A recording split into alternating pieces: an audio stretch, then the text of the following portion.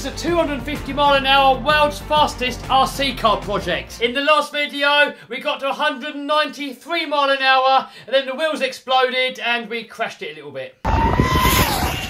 Oh no! Oh.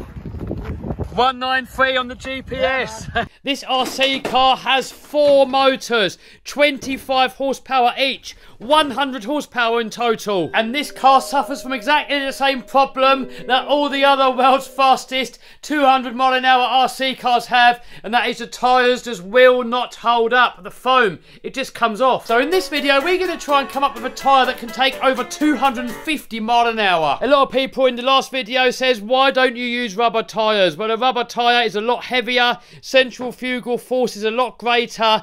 These can only take about 150 mile an hour before they go pop. So far, the world's fastest RC car has gone over 220 mile an hour, and that was using foam tyres. So up until this point here, foam is the way to go. But with these speeds that we're trying to get now, even the foam will not hold up. So let's have a little mess about and see what we can come up with. And then we're going to take the car out again and see how fast it can go. So here, I've built myself a tyre dyno. It's just a motor, direct drive, straight to the wheel. We're going to spin this up. We've got an RPM counter here that says on the screen here how fast the tyre is spinning. We're going to see which tyre design can spin the fastest. And then we can measure the tyre diameter. Look on here what the RPM is. Put those details into the computer, and then there is going to tell us how fast the car is going to go. Now, bear in mind, there is no load actually on the tyre pushing it down onto the road, so the results maybe not that accurate, but at least we can see how fast a foam tyre can go. Then I can come up with my own tyre design and see how fast that can go,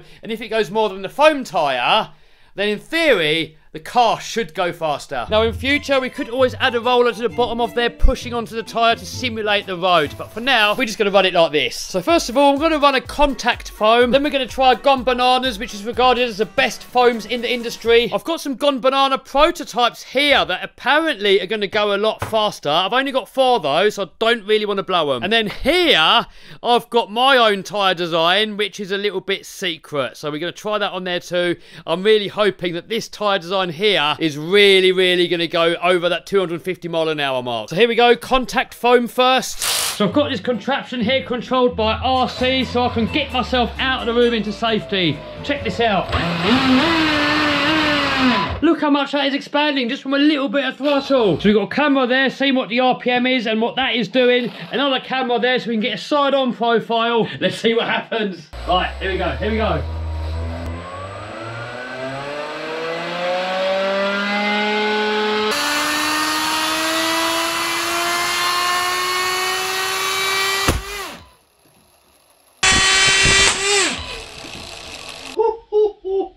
That sounds terrifying. Look at that, it's all gone. Let's check it out in slow-mo. So that was about 23,000 RPM. We put that into the computer. 23,000 RPM, 100mm tyre. Wow. That is 269 mile per hour. Now we know in the real world, once there's load on the tyre, the contact foams, what I've been told by other people, they can last up to about 170, 180 mile an hour. Next up, let's try Gone Banana, same diameter. Boom!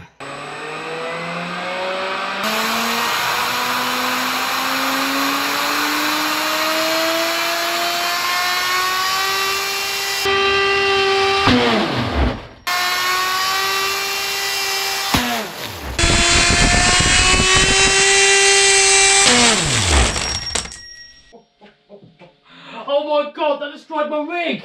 What? Oh my god! That ripped the whole... What? Jesus, look at that! That ripped apart the whole entire wheel! What? So I made that about 43,000 RPMs. That works out at 504 miles per hour. Look at that, where this tyre blew, a piece of it must have come off and hit up here. Look at that. It dented that hose up there, and a bit of the plastic of it has ended up here. That's all for my sprinkler system. Hopefully it's not going to set it off later. I'll tell you what was amazing though is how far out this wheel was coning. I couldn't believe when I watched the slow motion that this came to about here. I mean, I'm surprised that foam even stayed on as well as it did. So what's making it come off must be like the combined G-force pulling it off and the abrasion of like the floor. So I don't know, mad, crazy. Anyway, broke me dyno, so I've got to put a new link on there, and then we'll be back in action. Boom! Back in action. Now, if you remember back on the video where I ran this car, I experimented with narrower tyres to sort of limit this action from happening, and also less foam on there. Like I turned it down this way, making the tyre smaller. 91 millimetres. Normally we run these at about 100 millimetres. My idea was less weight to try and pull it all off. So let's chuck this on the rig and see what happens.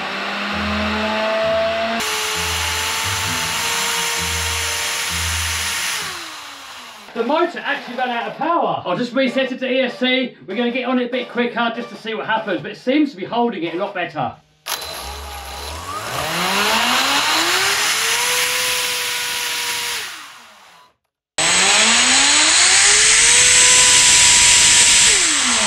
That took it flat out. So the memory on here says 45,000 RPM. Next up, I want to try my prototype. Right, let's see what this puppy's made of. Right, here we go.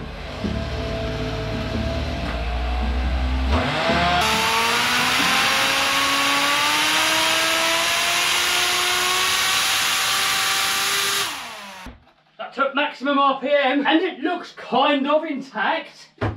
Guys, it's intact. The motor got to full RPM. It didn't blow. Could be onto something. So this time it only revved to 23,000 RPM. I think what was happening, I did not balance up well. It was shaking so much it made the ESC cut out. But still, 23,000 RPM on a 106mm tyre, that equals 285 miles per hour. So fingers crossed, I'm really hoping it's going to hold up and we're going to get that 250 mile an hour goal and smash the world record. So now, just out of curiosity, let's see how fast some stock rubber infraction wheels can go. Right, here we go. This is going to be violent.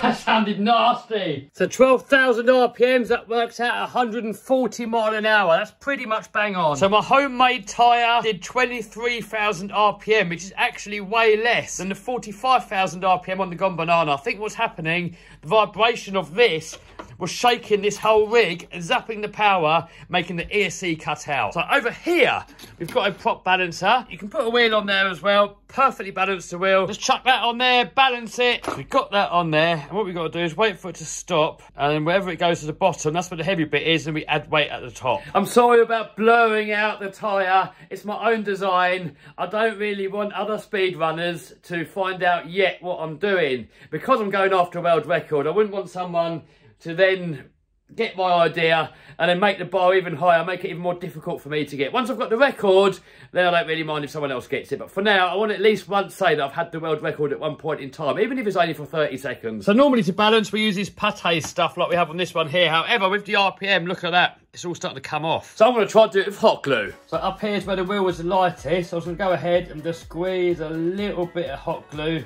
right there in the corner. Hopefully it's going to stick. Back on the balancer. And we need a bit more.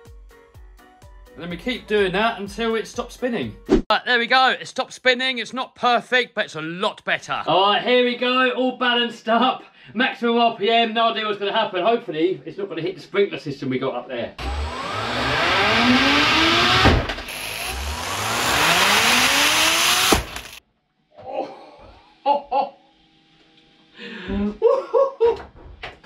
Oh my God, it did actually finally come off. So what happened there, on the first attempt, the ESC cut out again. It's probably still a bit of vibration there. So the second attempt, I really went for it and it got to only 15,000 RPM on the reader. I think it went a lot more because we got on it so quick and this just didn't pick it up quick enough. Anyway, I think it's going to hold up. We're going to try it out on that, I think. A few days later, look what just showed up. David at Scorch Pots, don't mess about. We got the aluminium servo saver delete kit. Let's get it on there.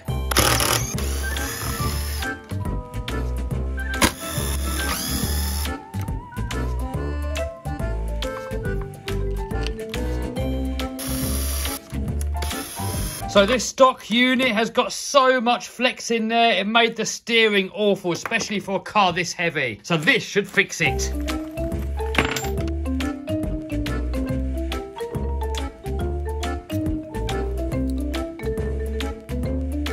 Man, that is perfectly smooth. Zero slop. There's little ball bearings in there.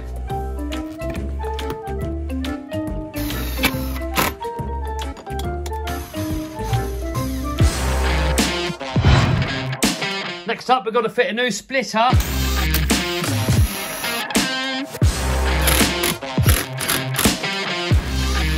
The next problem that we had is that the hexes were stripping out of the wheels. This thing has so much horsepower that once the power kicked in, it just stripped the hexes right off. So M2C Racing has this solution. So let's fit it on there and I'll show you how it works. Next up, we got these little drilling jigs. That goes inside your wheel, and this piece locates into here. Bolt in the middle to hold it. Then with the kit comes a drill bit.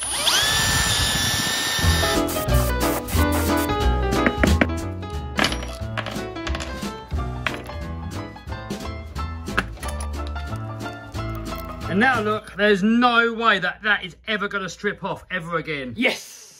Postman just turned up. So a couple of diversion 3 drive shafts from Perfect Pass. They're bigger pins, bigger ball, bigger diameter shaft, Perfect Pass ball shaft. Then here I've got a bearing block mount thing from Scorched Parts. It's actually this piece here from the motor mount, but 2 of them. So the idea is one this side, and then this all mounts in the middle here. And now, instead of having one long shaft that's going to flap about, we've got 2 shorter ones. Also, check this out. These are some aluminium knuckles from Scorched Parts. Just check out that quality. These are actually for Armour Limitless, but I'm going to retrofit them onto this VTE too. On the stock Armour ones, these always come loose and it all flops about. Scorched, they make everything so there's 0 slop and everything moves perfectly freely. Also, check it out in there. Look, much bigger bearing. This inner bearing on the Armours often fails. On the stock Armour ones, you always round off that Allen key in there. So the Scorched ones come with a much bigger one that really locks in there tightly. The other good thing with these is you can adjust your camber by putting a wrench onto there. When you've got your wheel on there, it's impossible to get to it to do your camber. So this makes it a lot easier. So on the actual Scorched Parts, there is no slop at all. But if we look at this link here, look, it's got a little bit of place. We've got to fix that a bit later too. So here's how the centre drive shaft setup's going to look. So all we've got to do, drill it into the chassis, put the cover back on, boom.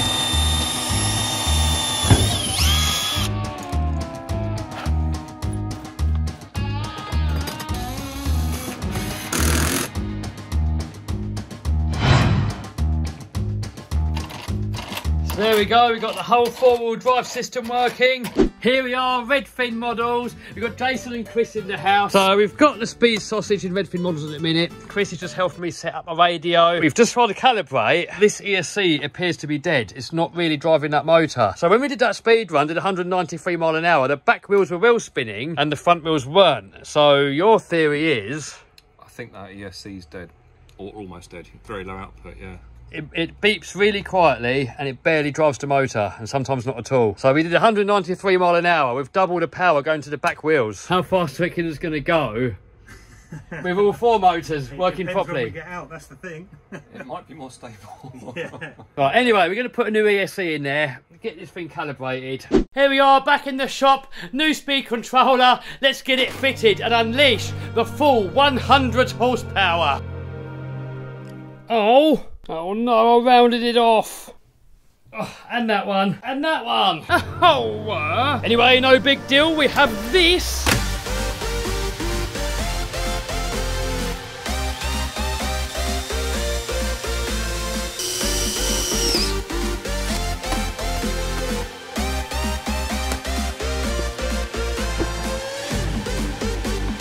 We've got to do now is change the connectors over, install it, calibrate it. So the quickest way to get these on there,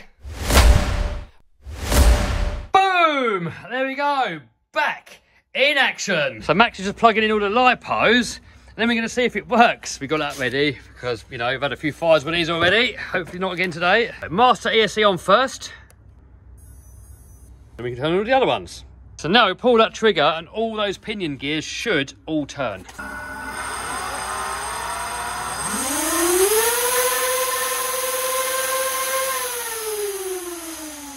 Now we're going to mesh them all in and just make sure that they all turn nicely together. There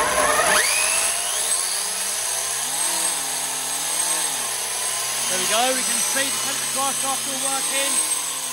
All the top shaft lovely and straight.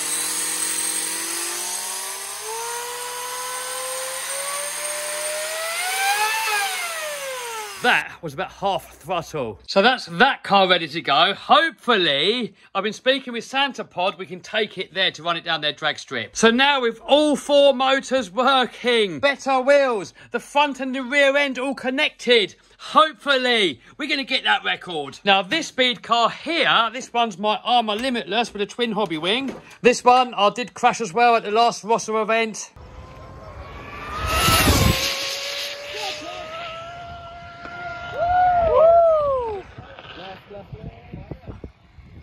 Oh no! Oh no! Oh, game over. Oh, let's see how bad it is. Oh, ESC's out. Oh, wheels off. I wonder if that's why it crashed. ESC, how many light posts have you got, sir? Oh, all the light posts are gone. Broken it through the straps. You have? Had 4 in there. So. Had to put in a new drive shaft. This one's now also got the M2C wheel hexes because that's why I crashed it last time. It stripped the hex off, wheel came off, I made the car crash. All I got to do, mount these ESCs back in and we'll be back in action. So next video with the speed cars, we're going to let these things rip and hopefully get some world records. If these secret tyres hold up, I think something really special is going to happen. Subscribe and smash the bell so you don't miss it.